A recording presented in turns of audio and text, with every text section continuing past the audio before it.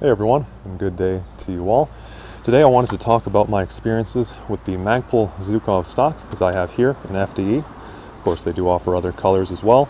But the reason I wanted to make the review, even though there was a lot of other reviews on this, and it's a very common stock, you can pick this up probably even in your local gun store. But I feel like there are a few points about how this stock is set up that are commonly overlooked. And while this is overall a pretty good stock, I did want to talk about some of the things that you maybe, at least for me, I didn't realize when I bought this that they'd be issues, but they kind of are. But I'm going to talk about both the good and the bad as I've had with this stock so far. And we'll go ahead and get started in no particular order with the Buttpad. And I've got a little bit over a month of usage with this, and I've been using this pretty heavily lately because I have been wanting to try out this chassis, which I will have a review on probably next week. But just focusing on the stock, so starting with the Buttpad, this is a significant improvement over the standard stocks. What I had on here before was a polymer version of this, so effectively the same. The Buttpad is the important thing that I wanted to mention. As you can see, your normal stocks, of course, some of them do have some ribbed sort of texture on the steel butt plate, but generally, even then, this is pretty slick and it likes to move around a good amount. Now, another stock I am going to be probably comparing this a lot to throughout the video is a Zeniko PT3, and just because it's one that I also have on hand, but I have used a lot of other stocks for the AKs over the years that I've had them as well, and I'll kind of make some comparisons as much as possible. But of course, I don't have experience with every single stock or their butt pads, but suffice to say, at least in my experience, this butt pad is good. It gives a good amount of texture. One issue I had with the Zeniko PT3 as it came from the factory is it shipped with a very thin or very narrow butt pad, and I did replace it with their wider one, but this Magpul one is it's pretty good already. It has a nice amount of surface area to dissipate the recoil, as well as I just find it feels like it purchases the shoulder better than having a narrower one, even though, you know, on the Zeniko PT3 that is on a 545 here, so recoil isn't as much of an issue, but just overall I always do like having a bit wider of a butt pad. It is a lot more comfortable, and this is kind of a hard rubbery material. It's not going to give a huge amount, and not as much as say a recoil pad or something like that, but it does have that texture and it does have that kind of feel to it, so it's good. I do like that quite a bit, and it's definitely a huge improvement over the standard stock, and overall I would say it's pretty comparable to that Zeniko PT3 stock, which is one of the best stocks I've used so far. And I'll go ahead and just kind of move forward somewhat. The next thing you can see here I wanted to talk about is the sling attachment points. I do like how these are set up. You have a lot of options on this stock for how you want to attach your sling. You have a QD push button type of socket here in the back. You also have one only on the left side, which is where I like to have it, just right there. I do like to have the sling somewhat a little bit further in, or you can direct thread it right down here. Usually I do prefer to direct thread my slings, but I don't like to have them that far back, so if I'm going to choose between one or the other, I will just use the QD, which is a bit closer to the receiver itself. And it works good, no complaints there at all. It definitely gives you a lot of options for sling attachment.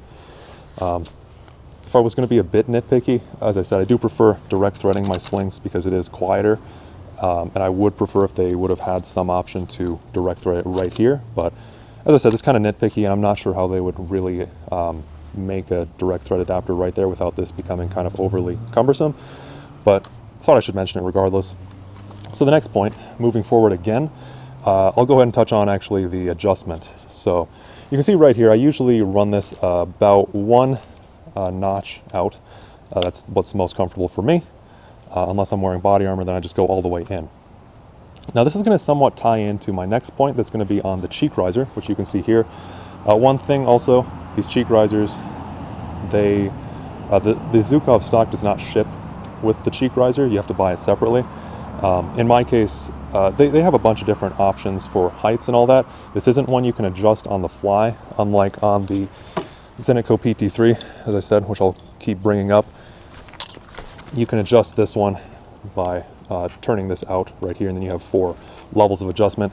And I just bought the closest size of cheek riser here on the Zhukov to how I have it set up there, and it's really comfortable. I believe I bought the 0.75, maybe it was the 0.5 height, not that much higher, but it helps a lot.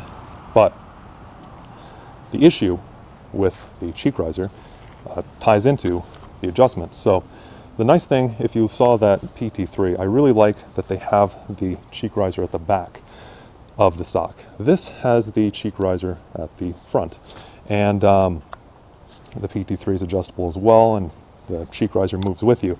In this case, if I go ahead and extend this all the way out, and this is how you do it right here, the adjustment lever is just kind of flush, and I do like that as well. If you are shooting more precision type of shooting and you have your hand back here on the stock, it helps so you don't accidentally collapse the stock, which can happen with a lot of just like your standard AR collapsing stocks and all that.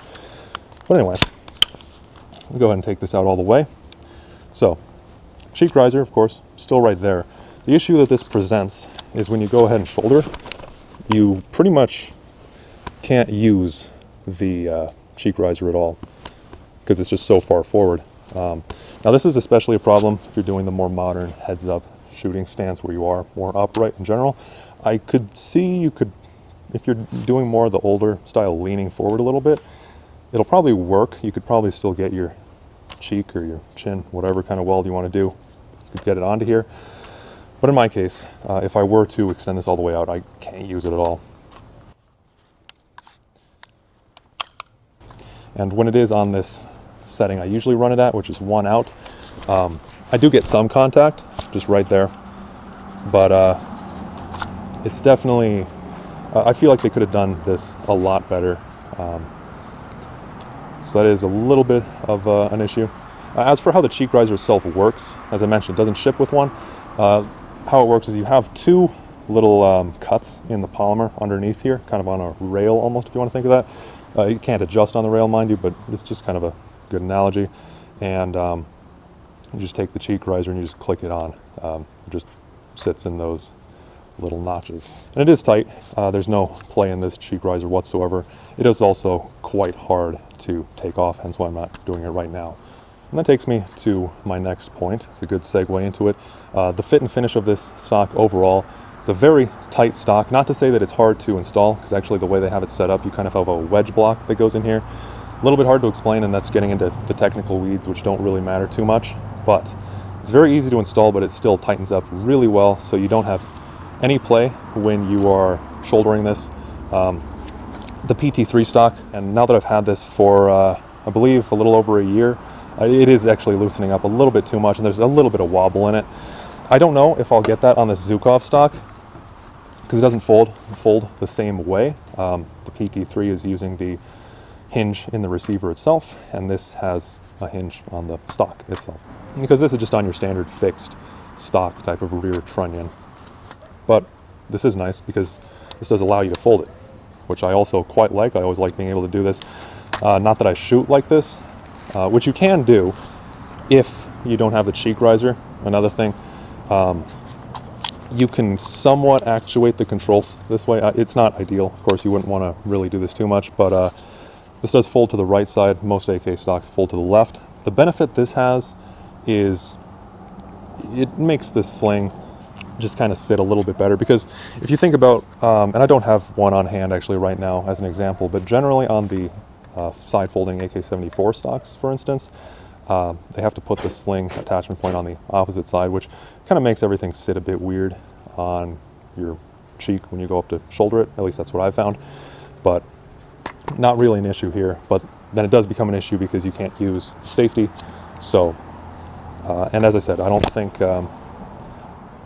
yeah, it looks like the cheek riser at this height would be blocking the bolt carrier group from reciprocating as well. So both, whether you go left side or right side, both have their ups and downs. If I were to pick one or the other, I do prefer actually folding to the left, but kind of minor, because I don't really shoot like this anyway. It's usually just to store it, make it a lot easier to transport it. And as for how this locks in place, this doesn't really have an actual lock when it's folded like this. It just kind of is tension fit in there. But then it does have this button here, just adjusting so you can see that better. So there's that button right there, and you just push that in. Very simple. One other thing I wanted to touch on, however, with the fit and finish, as I said, stock itself is quite tight. There's no play in it. However, you do get a bit of play back here when you have it pulled out, even just one notch as I have it here. If I slide this all the way in, like it is now, you don't have anything. But back here, if I go and shoulder it, in fact, I'll even go ahead and put it at the setting I usually have it at. Even here, I'm not sure if you'll be able to hear it, but you can definitely feel it. There is a little bit of a push, and I'm not pushing it too hard into my shoulder. I'm giving it a firm amount, but there is some play with how it sits in this particular notch for adjustment. And then one last thing I wanted to say about the cheek riser. This is going to be very specific to your setup, but I thought I'd mention it anyway here.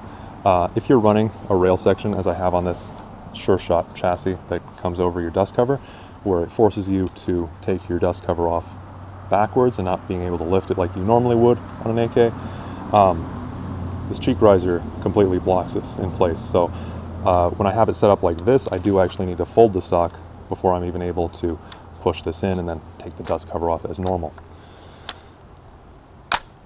Again, that is really completely dependent on your setup. If you get a hinging dust cover, or if you're just running iron sights, then you're not going to have this issue. But it is something to keep in mind. I know that there's a fair amount of companies that sell similar sort of setups where you have to take your dust cover off kind of towards the back.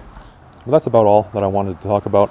Overall, I did mention quite a few issues with the stock, but overall I actually do really quite like the stock. It does a lot of things right. It is held up really well. As I said, I've been doing quite heavy shooting over this past little bit over a month that I've had this, and it's held up great. That's a lot more than I can say for some of the other AK stocks I've had. For example, I used an ATI in the stock. That's the only stock I've ever owned that is completely fallen apart. I had a MOE stock on here at one point way in the past, which always loosened up. The wedge block, it's the same sort of mounting method if you are familiar with the MOE stock, which is just fixed. I'm not sure, maybe it was just a bad unit, maybe I installed it wrong. I followed their instructions perfectly on this one, and it just has held up great. So no complaints there, really good. So let me know if you have any other questions about this stock or anything else, and thank you all for watching, and I will see you all in the next one. Take care.